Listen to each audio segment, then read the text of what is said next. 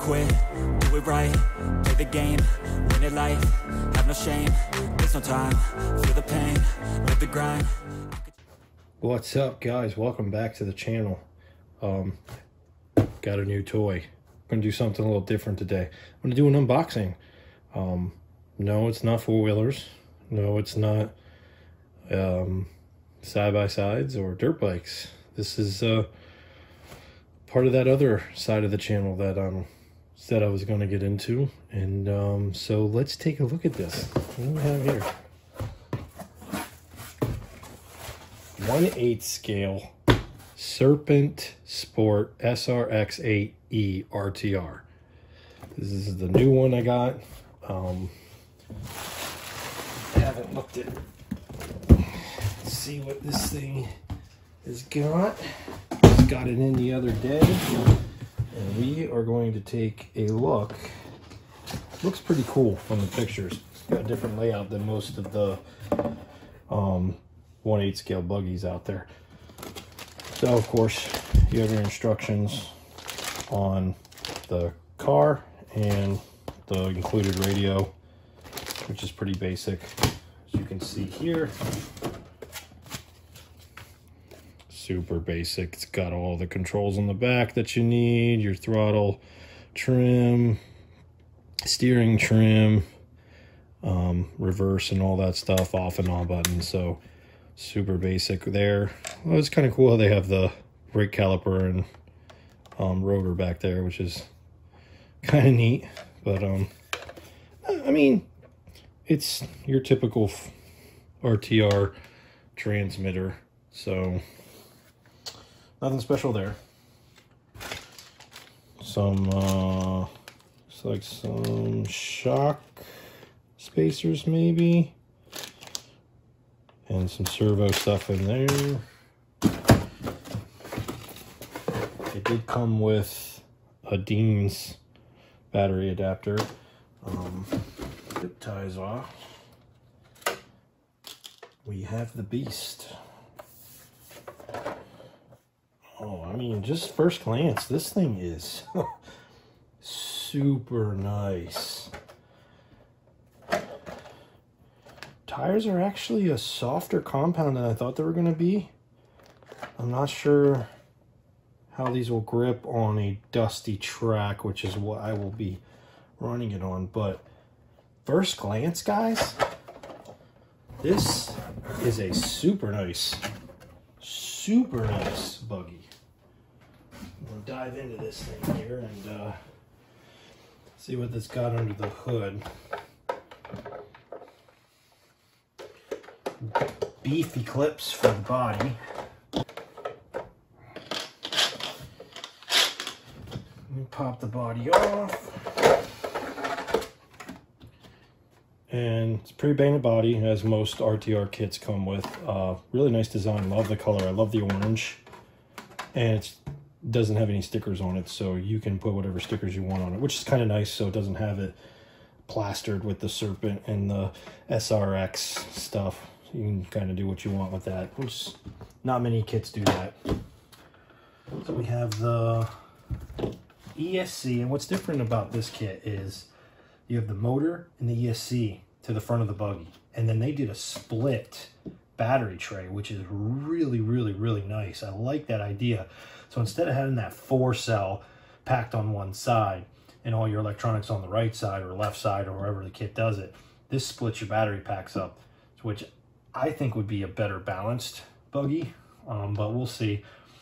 I did have the RC8 ready to run and had a lot of issues with the diff, center diff, and some ESC issues.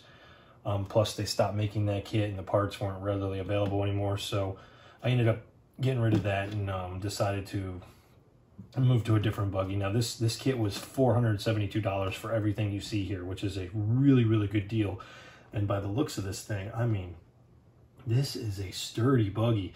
You have the aluminum shock towers and the aluminum shocks all in the gold or bronze, and which matches the motor, which is kind of cool.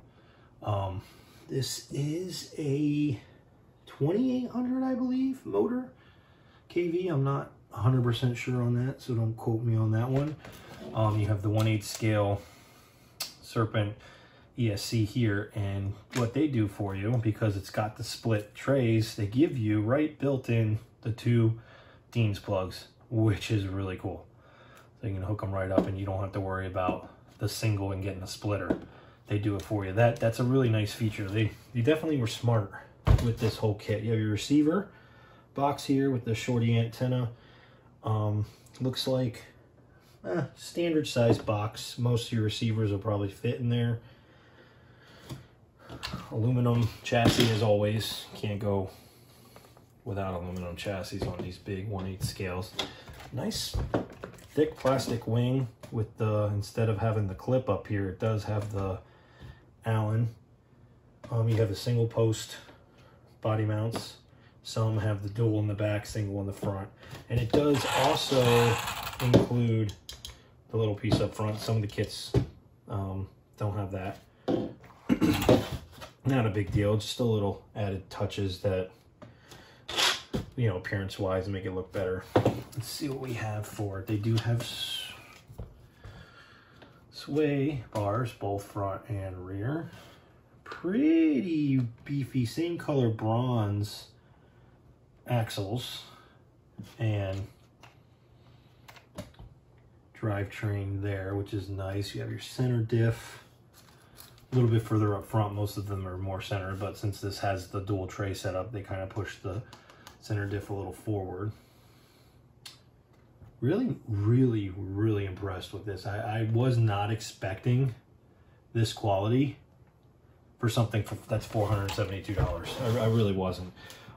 Your Arma stuff, you see, you know, you can buy them anywhere from $290 up to like $420 something for the ready to runs, but those are not really geared for racing.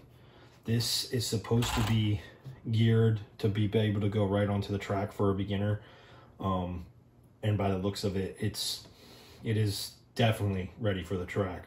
It's got a lot better parts on here than the RTR Team Associated had. Now granted, this is 15 years newer, so you know, it's kind of hard to judge something that's old, but oh wow, I can't wait to get this thing on the track. Now as I stated in the previous video, that we are in the process of building a track out back for these guys. It's a little smaller than I anticipated, actually a lot smaller than I anticipated, so we are in the midst of making it a lot bigger, try to get it suitable for these guys so I could do some at least practicing out there, and maybe even future have some actual races. I'd like to get a lap counter and, you know, kind of have a nice setup out back to where we can actually have some races. Yeah, I mean, if you guys are into the RC stuff and you're looking to get into the 1/8 scale, I highly recommend this kit. I say kit, meaning the whole setup. When I say kit, the actual kit in RC terms is you're supposed to put it together. They usually don't come with all your electronics and stuff like that. The kits come in a box similar to this. This is the Associated Buggy. That was a kit. You had to build it. You had to build the 4.1. This is an RTR, so it comes pre-built. I was back and forth between this and the Arma roller, which has the Losi technology in it, the Losi Team Racing. But by the time I dumped all the electronics into it and everything, I was way over the price of this. So I figured I would at least try this.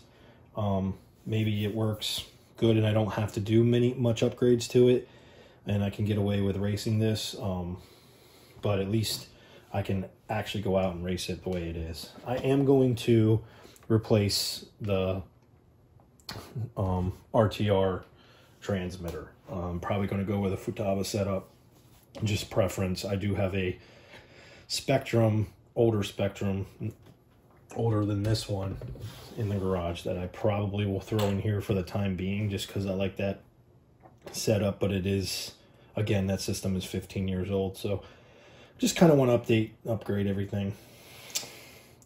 So yeah, guys, just want to do a quick unboxing and see what this thing entails, because I never messed with the Serpent stuff before. It's supposed to be a really, really good company. They do have a USA racing team, so they are familiar with track and racing. It's not just a basher buggy. This is supposed to be a pretty big deal. So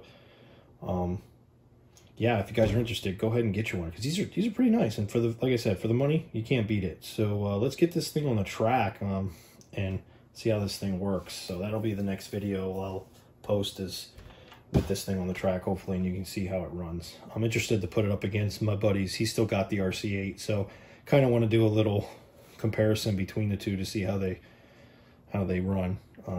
It's been a long time since I actually drove and raced, so my driving skills aren't going to be up to par, and I'll probably be all over the place. So it's going to be hard to really judge the actual unit by my driving skill, but at least you guys could see comparing it on the track with the two units. So yeah, guys, I mean, I appreciate the views. I'm going to try to start this series on the channel as well with the RC car stuff, so look forward to doing some of that. We are also planning a trip in June back up to Windrock, so we will be taking the R-Max up to Windrock, and we having some more fun up there. It's going to be a big group this time, so that should be a good time, good videos, good content, because they're going to have 6 or 7 side-by-sides up there tearing it up. So yeah, appreciate the views, guys. Hit that like, hit that subscribe, especially if you want to see more videos like this, and we'll catch you on the next video. Appreciate it.